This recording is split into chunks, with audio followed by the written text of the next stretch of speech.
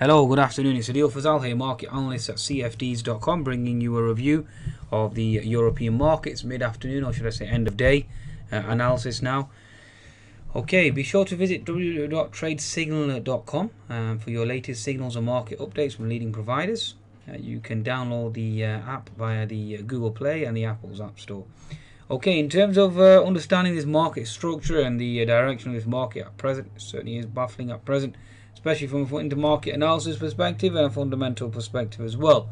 This market continues to grind higher with not much of a catalyst other than the fact that you have a weaker euro. Now, that is certainly overshadowed by many other concerns. I mean, number one, one of the concerns would be the weaker economic data that we received from last week, and also the fact that Miss Yellen is obviously hawkish. We've had this uncertainty with regards to this sales tax hike in Japan as well.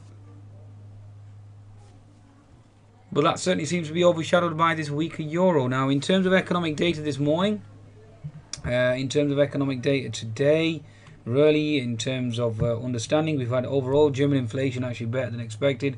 French GDP better than expected, although consumer spending lower than expected, so certainly negated that bullish activity.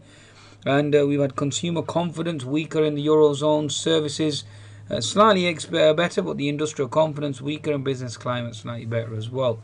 European economic sentiment itself slightly better, but although, like I said, the inflation data out of Germany is certainly stronger than expected, which again does indicate a negative stance, given the fact that the euro is obviously into support at present. Now, let me just bring up the chart of the euro first and the bond as well. If I can bring up the chart, the Euro USD itself, let's just have a look here, bringing the daily chart into play. You can see that we've bounced off that 200 MA, the pivot low being 1.1097 so far.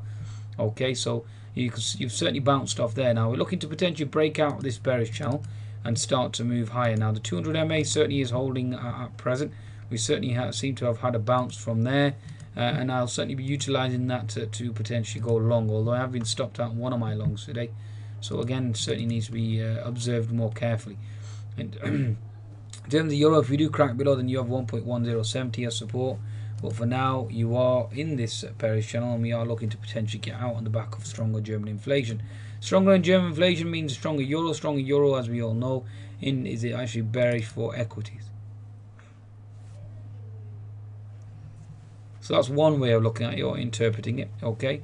Now the other perspective would be to look at the Asian markets. Now let's bring up the Asian markets in terms of their close. The Shanghai and the Hang Seng certainly closed flat, although you had the Nikkei higher by 1.3%, and that's mainly due to the fact that the expectation of this sales tax being delayed.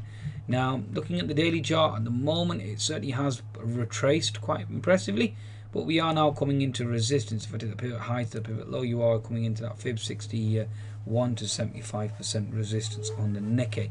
Now, whilst we're looking at the Nikkei, we also need to bring up the chart of the bond. I'll just bring up the euro bond itself. Now, the euro bond is currently indicating support, which indicates obviously strength for the euro. Strength for the euro, as we all know, is negative for equities.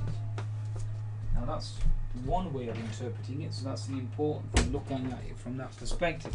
Now, again, from my understanding and my interpretation, you are looking at risk off for equities, given the fact that the bond is obviously into support. Looking at a 4-hour chart of the bond, you can clearly see that we've obviously held that resistance level. It's looking very unlikely that we can get past that resistance level, which in turn obviously reinforces the idea that the Euro USD is a buy, especially with German inflation obviously stronger than expected. As we all know, with German bonds moving higher, the yields move lower, which in turn sends the euro lower, and vice versa. If the German bond moves lower, then that indicates that the German bond moves lower, then you're looking at the yields moving higher, which in turn obviously forces the euro higher. The euro is forced higher, then that obviously indicates that the European equities are certainly in trouble, and you are looking at a reversal there as well. So from my perspective, you certainly seem to have made a wall of resistance on the German bond, and you are now looking to potentially move lower. If you move lower, that sends yields higher. Yields higher obviously indicates that you are looking at higher interest rates. Higher interest rates in the Eurozone, as we all know, it doesn't bode well for the economy. Now, especially with German inflation overall net being stronger, and German and French GDP slightly stronger. Some business, certain business climate in the EU certainly stronger. It does certainly add to the argument that you are looking at a higher euro. Whilst talking about the euro, let's bring up the chart, the US dollar. Now let's see exactly where the dollar is currently positioned. Let's have a look here. Okay, so here we go, US dollar itself. Now the US dollar on the daily chart, let's just bring that up first of all. It looks like it does want to go back higher and test this key zone up here, the actual US dollar index itself. And again, that certainly is some food for thought. Okay, now we have had a thrust higher since this morning on the dollar index, and you are now looking for a potential pullback, and therefore you will be looking for some strength in the euro, Kiwi and Aussie on the versus the actual dollar index. So again, that's certainly you need to keep something that you need to keep an eye out for. A stronger dollar will keep the actual FTSE and the S&P 500 at bay as well. So again, those are two indices that I personally would be bearish on. In terms of the European indices, then you need to certainly start indicating certainly extreme caution there from my perspective. Okay, so again, especially with Miss Yellen being hawkish as well, that's net got with regards to interest rate hikes going down the road is net and negative for equities. So again, that's certainly something that will weigh on the markets as well. Okay, now in terms of the actual equity market themselves, let's see exactly where the FTSE, the European indices are positioned. Okay, bringing up the chart, the Euro Stoxx, you are now coming into horizontal resistance, into that fib 75% resistance. Yes, I am aware there is a gap at 3120 that needs to close, but given the fact that the euro itself is holding that 200 MA, it's looking very unlikely from my understanding, okay, unless we have some real fundamental catalyst that helps us propel higher. The 60-minute chart, at the moment you are in this bullish channel looking for a breakout given the unfilled gap below. We certainly have had an impressive thrust from the 2900 level up to 3090, so that's quite an impressive rally. I mean, it's a 190 to 200 point rally, so very, very impressive from my perspective. But again, looking for weakness now, looking for this rising channel to certainly break down. Okay, looking for a key break here. Now let me just draw my trend line, see if I can draw a trend line better here for you. Okay folks, so again, you're in that bullish channel and you're testing that upper range, okay, on the 10-minute chart of the Euro Stoxx. Now we do have from this market, certainly seems to have this morning, I mean, certainly seems to have closed a gap, and then the market certainly seems to have taken off higher. Now again, this is a key resistance zone on the daily chart itself. Weekly chart, you can see the diagonal trend line as well, but the daily chart certainly is crucial with the Feb 75% resistance. Okay, now in terms of cross verifying that with the Europe 350, let me just bring that up for you, bear with me. So you have the Europe 350 again approaching the 200 MA into resistance as well, which again confirms a weakness on the Euro Stoxx. Let's bring up the chart of the Euro 600. Let's just bring that up, Stoxx 600 should I say. And the weekly chart certainly is pushing higher, certainly impressive on the weekly. The daily chart is into its 200 MA and horizontal resistance, which again indicates the potential reversals on the cards. Okay, so looking for weakness in Europe. Okay, now let's bring up the chart of the German DAX, because the DAX is the leader. Now bringing up a daily chart of the DAX, you were into that fib 75% resistance, looking for a reversal.